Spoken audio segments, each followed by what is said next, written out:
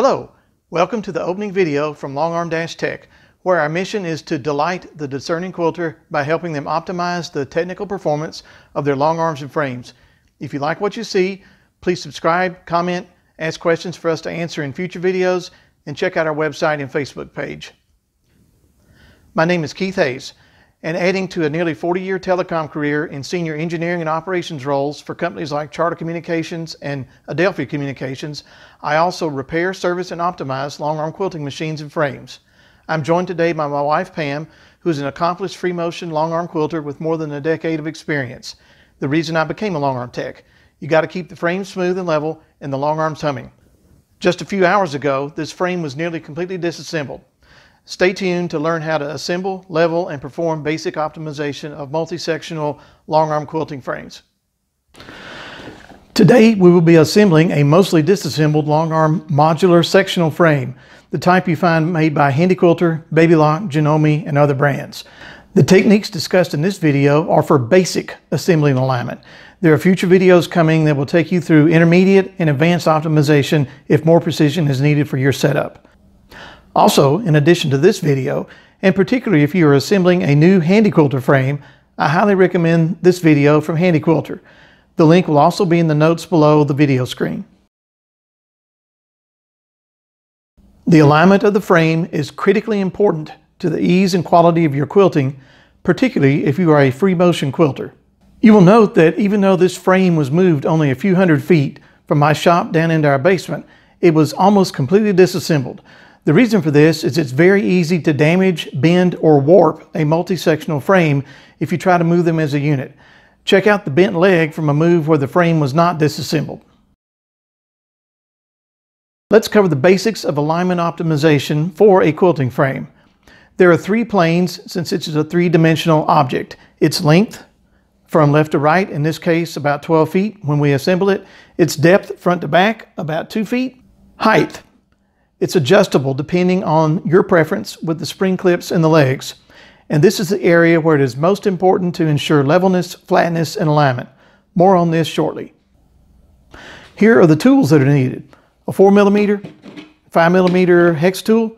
This will attach most of the fasteners to the frame.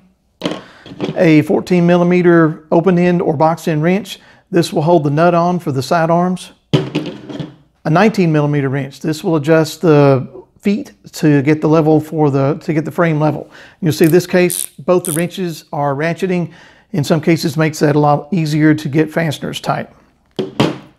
Next, you'll need a spirit or bubble level. You'll see I've got two of them, and I actually have a third trick tool that's a digital level. If you happen to have one of these available, they're only 20 bucks, but it really lets you calibrate that you're precisely level and not have to vary what your eyes see with the bubble level. Next, we have a carpenter square. This one happens to be magnetic.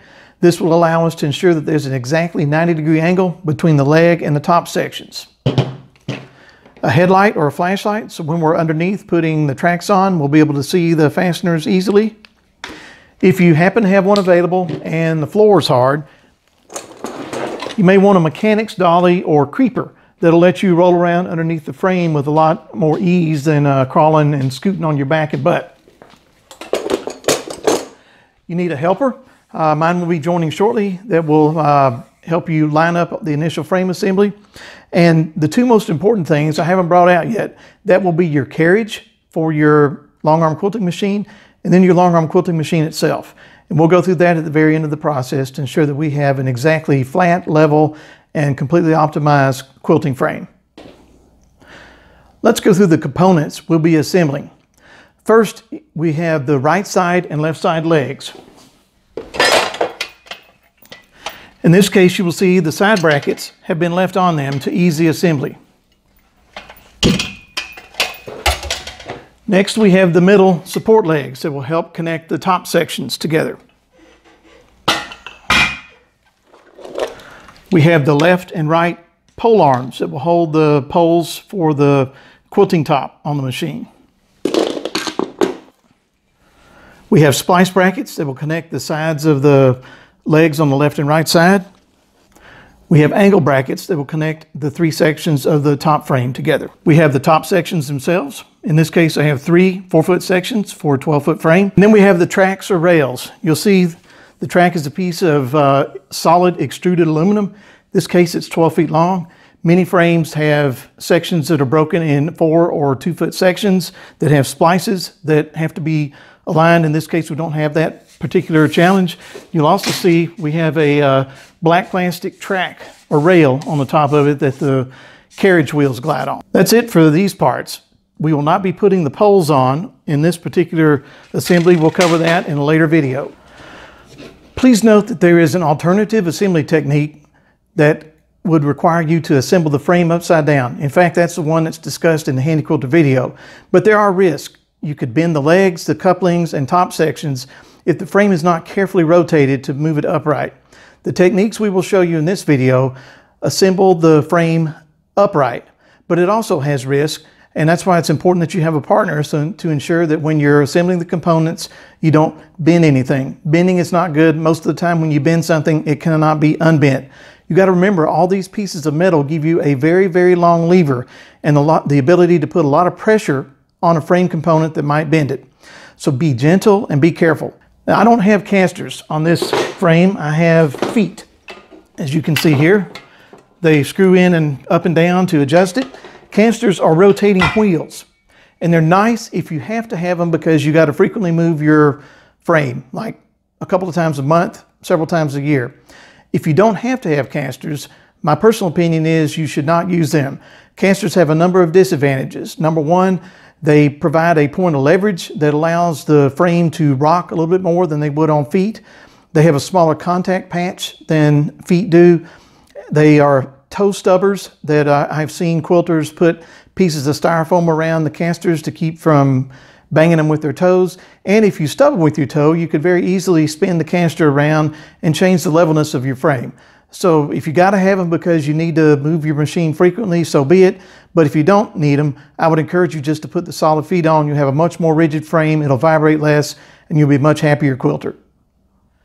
Another tool that's very handy is a magnetic parts holder.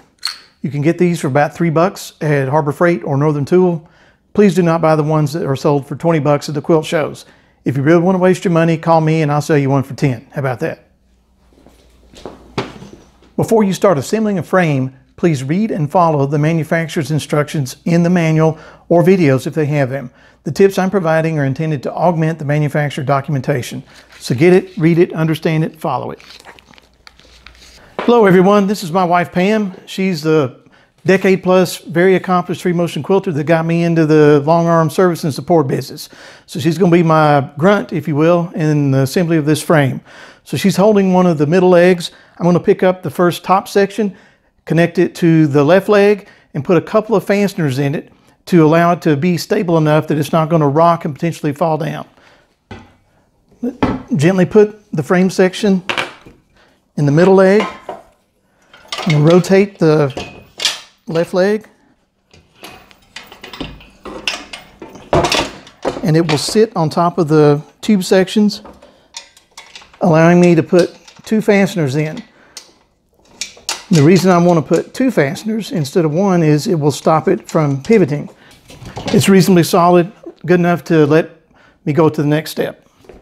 Now we have both side sections gently put together. We're going to drop the center section in.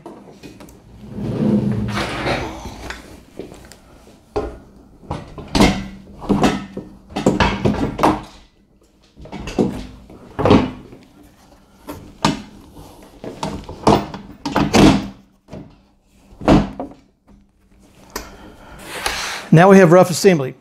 Next we'll start lining everything up using the carpenter square so we have a complete 90-degree angle between the feet and the top. One thing to check in this initial alignment is that you've got all your spring clip settings at the same level. Let me zoom in and show you.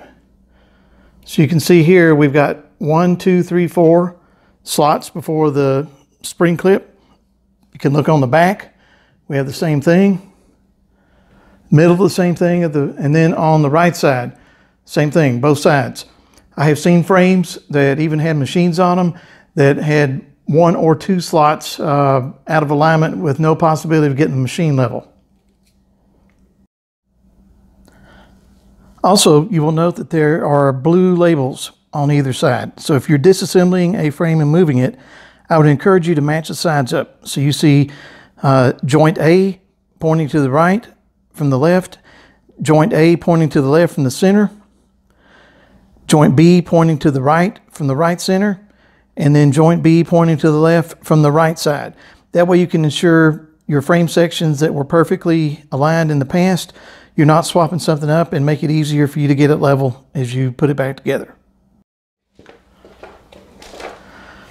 Okay, I've gone around the frame and have put in all the leg screws very loosely, and now it's time to start lining up the left and right legs to make sure they're exactly vertical to the tabletop.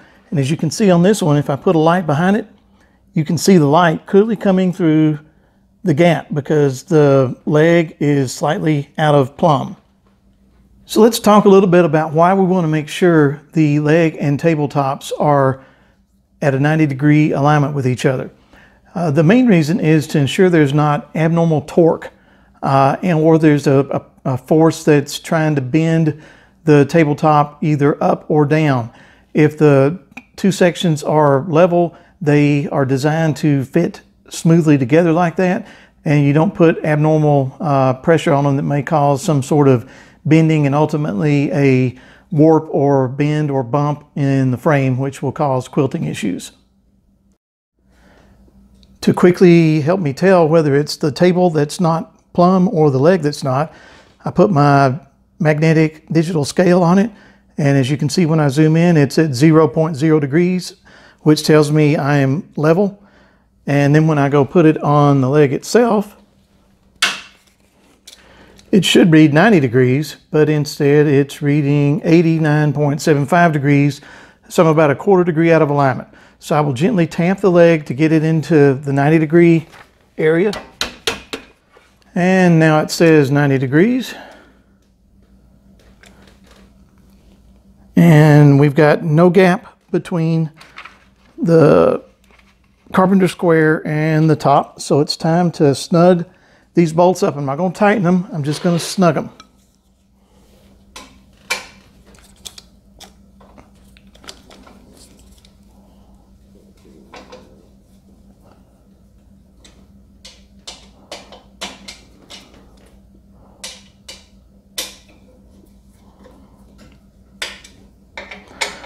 The ones on the leg are already tightened from where it was assembled before.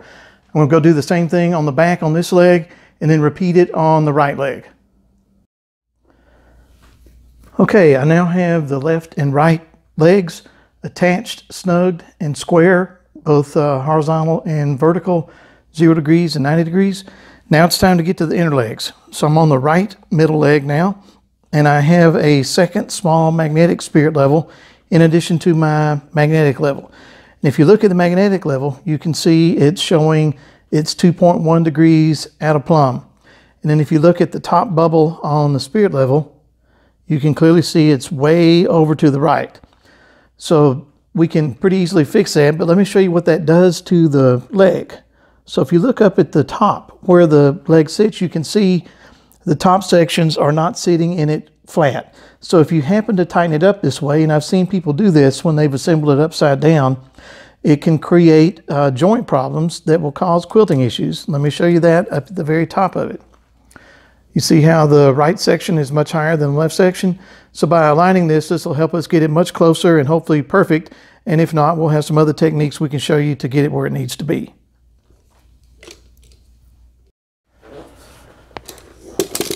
I'm going to gently tap the leg until it gets to 0.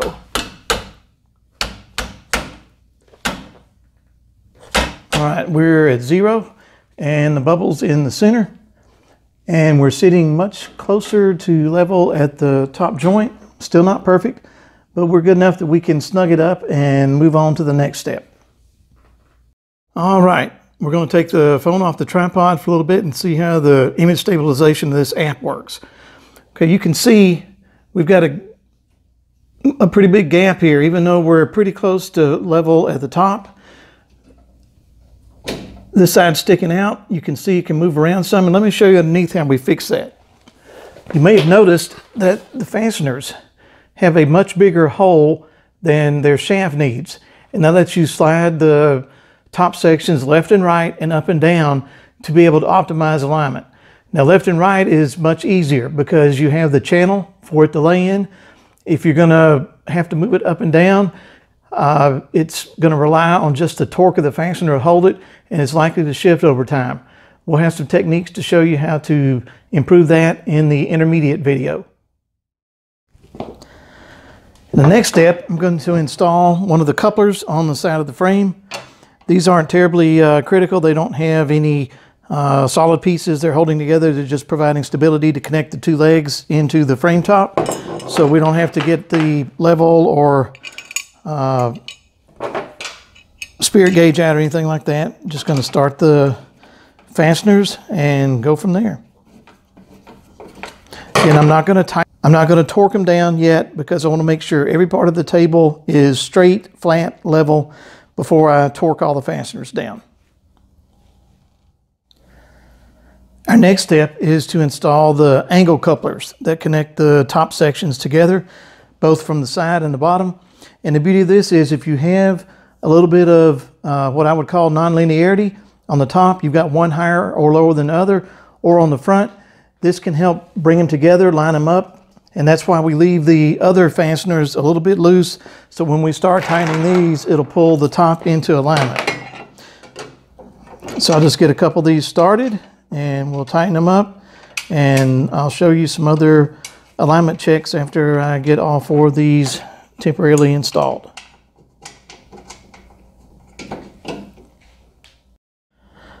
Okay, we're off the tripod again. I've got this first clamp installed, and let me show you something that's very important to check. You need to take a straight edge. In this case, I'm going to use a carpenter square. You could use a level or a piece of straight angle iron, whatever you have handy.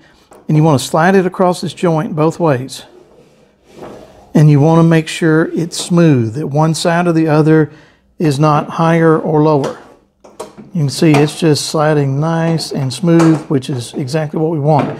Because if we did have something higher or lower, when you put your track there, it's going to cause perhaps a slight bend in it, enough that a sensitive, proficient quilter might feel it.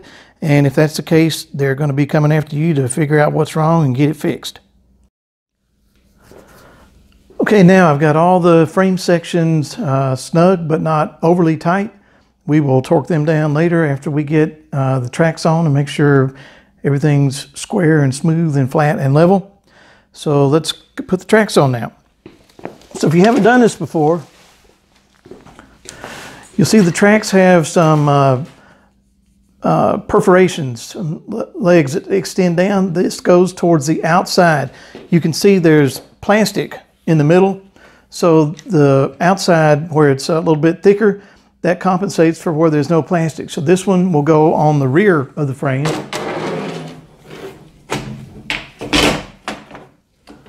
and the other one will go on the front of the frame.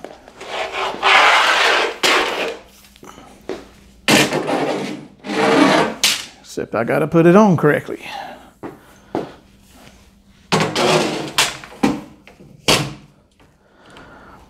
Okay, now let's go get one of our important tools we talked about, and that is our carriage.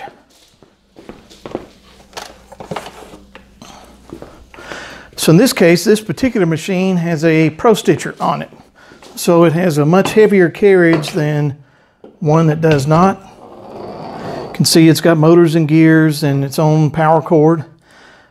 And while we put this carriage on here, you can see it's got 8 wheels, 4 on each side, in an inverted V formation that ride on top of these tracks. So what we're going to do is we're going to put the rear track pretty close to the back, as straight as we can get it. We really don't care if it's oriented to the front or the back, as long as it's got enough room to move to allow the carriage to make it parallel.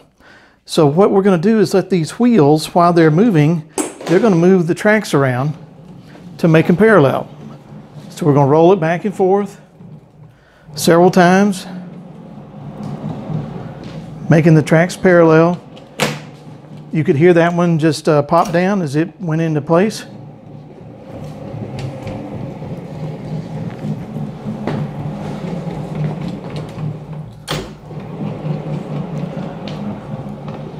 What I'm going to do now is get underneath and put the fasteners in, but I'm not going to tighten them. I'm just going to lay them down or gently put them in. I won't tighten them until I put the machine on top of the carriage and do the same process, rolling it back and forth. And then I'll show you as I tighten it how I let the machine hold those rails in exact parallel orientation.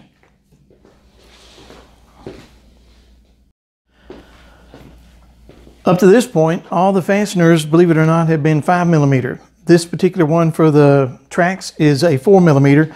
So we need to change our hex tool to the 4mm. And this is one where our mechanics crawler can really come in handy, making it easy to get under the table because you have to look up to be able to put the fasteners in.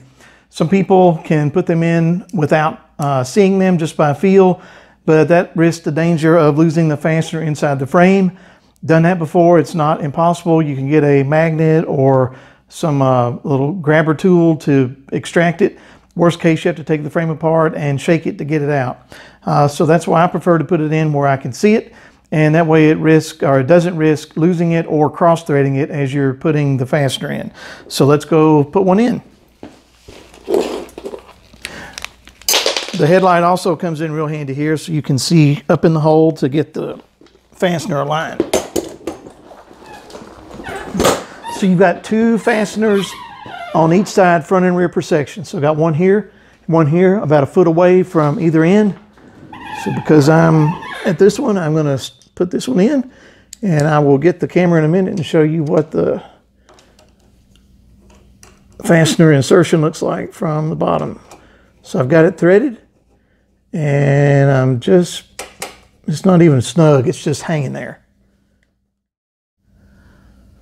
Okay, now you can see the hole for the fastener on the track. One thing to notice is there's a big hole, so you can move it around. Let me move it, you can see it. Tough to get the light in there where you can see it, but you can see the hole moving. What that does is that lets you, before you secure the fastener, make sure that track is exactly parallel before you lock it in place. That way you've got a nice, smooth, even surface, and you're not going to have the carriage fighting the vagaries of the track as it moves along. It's just going to have a nice, smooth surface to roll on. Okay, I've intentionally made the tracks too close together. They're not quite parallel in one spot. I'm going to show you what that causes. You can see there's about an 1/8 of an inch gap between the wheel and the track. And what that's going to do when the machine rolls towards the back, it's going to cause the carriage to pop down and cause the machine to wiggle and cause the quilter to not be happy. You can hear the carriage moving, but if we go down to the other end where it's parallel, I can't shake it and make it move any. So that's why it's real critical to ensure these tracks are exactly parallel. And in terms of the wheels touching, they don't all have to touch all the time. You've got a very heavy machine moving back and forth. The guidance from one of the major manufacturers is as long as 6 of the 8 are in good contact with the track, you're in good shape. What you don't want to see is a noticeable gap. Even the thickness of a paper is too much gap, and certainly if it's more than that, you've got something that's not in proper alignment.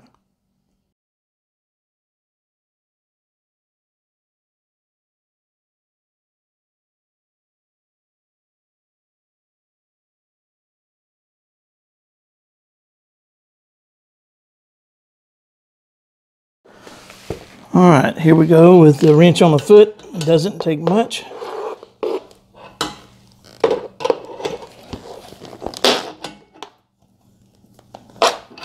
All right, so I spun it about 1, and that didn't really make, that's right at, it's bouncing between 0 and 0.15, so we're gonna take it about another half turn. All right, it took about 2.5 turns, but now we're at 0 there. Staying at 0. All right, let's start looking at it the other way. Okay, I'm on the right end, and the very right end is about a 1/4 degree low. You can see the bubble is over towards the left. And you see I'm putting the level on the track because the plastic is somewhat weak. It can have bends and bumps and dips between the support members, and your carriage doesn't run on the plastic. So the track is what you want to make sure is as close to level as you can possibly get it. So I'm going to go spin the right legs up a little bit and see if we can get this straight. All right, it took about 2.5 turns, and the front is at 0 and the rear is at 0 as well. Let's go down the rest of the frame. We're at 0 in the rear, 0 in the front.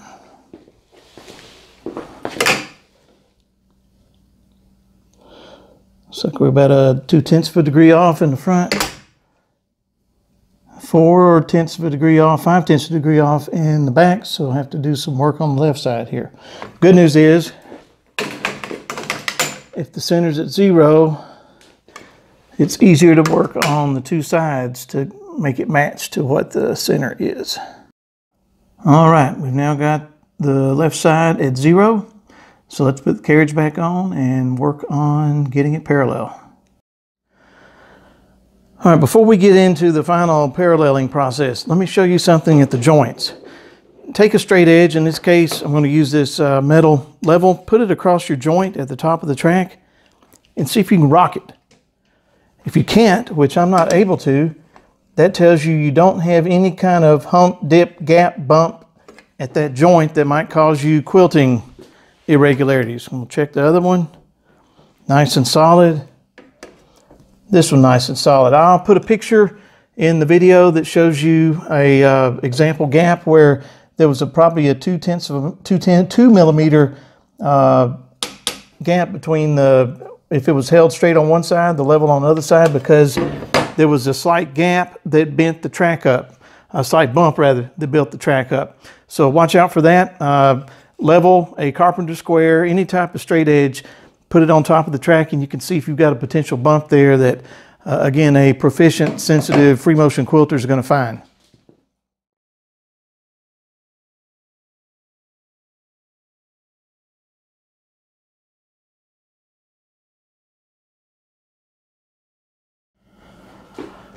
All right, now I've got the machine on the carriage, ready to make sure we've got exactly parallel rails. So I'm going to start rolling it all the way to one side, go all the way to the right,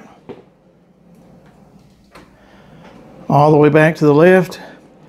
One thing to make note of, as you can probably tell, I'm a technologist. I trust in measurements and accuracy, and if my level says 0, I believe it's 0. If the bubble's in the middle, I believe it's level. But the quilter only cares, does that machine move when it stops? Does it move left, right? Does it move front, rear? And if it's not moving, the quilter's happy. And if it is moving, the quilter is unhappy. So always check multiple spots, even after you get the frames parallel. Make sure you've got 6 wheels at least touching everywhere, no matter what position on the carriage the machine is. And then when you let it go, it stops.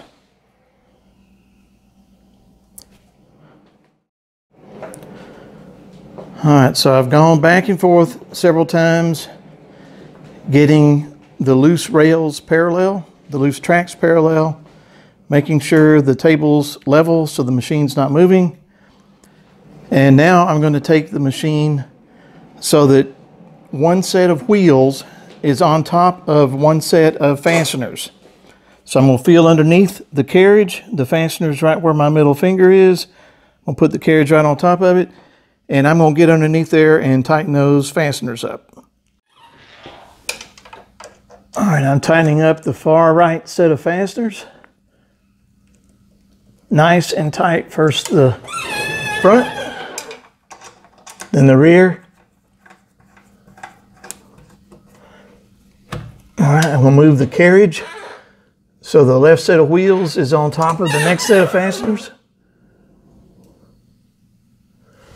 I'm going to tighten them. This time first the rear.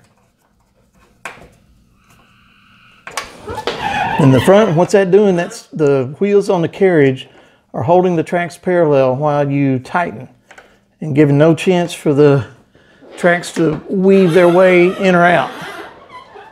And going to the next set. Front.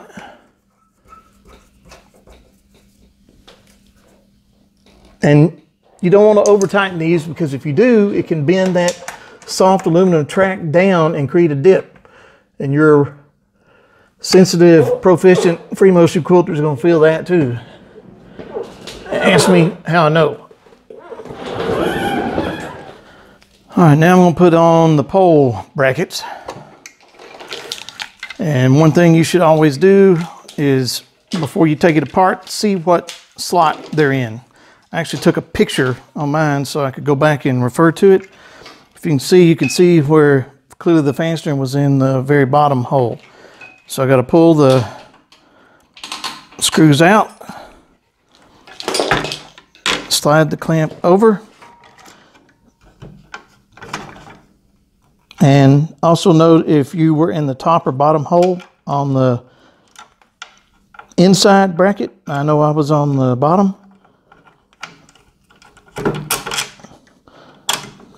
Slid in the top there. Good in there. All right, there's one. There's other. This is where you need the 14mm wrench. So you got to put a washer on both these.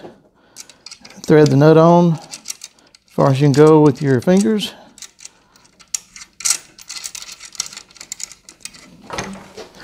Get your 5mm hex wrench to hold the fasten on the outside, then get your 14mm wrench to tighten it. Since this is a ratchet, I have to turn it in the right direction. And these don't have to be super tight.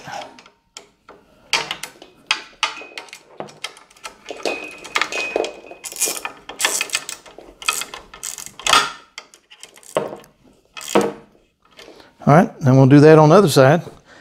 And we'll be done with the frame except for the Pro Stitcher track. I hope you enjoyed the first video from Longarm-Tech.com, where our mission is to delight the discerning quilter by the optimization of their machines and frames, and by answering any questions, providing education, technical support to help them enjoy their passionate hobby.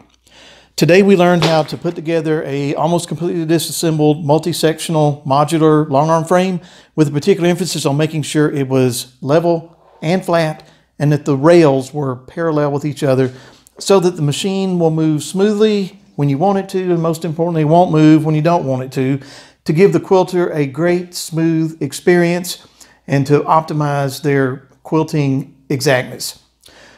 If you have any questions, please comment below our video on the YouTube site. I'll be watching those. We'll answer as I can. If you'd like to send an email, send it to info@longarm-tech.com, or we have a Facebook page. Feel free to comment there. I'd love to have ideas for future videos you'd like to see, questions I can answer. If we bought something, call us on it and we'll work that out. In the meantime, hope you and/or your quilting partner has fun quilting, and if we can be of service in the future, let us know. In the meantime, stay tuned to Longarm-Tech.com. Thanks.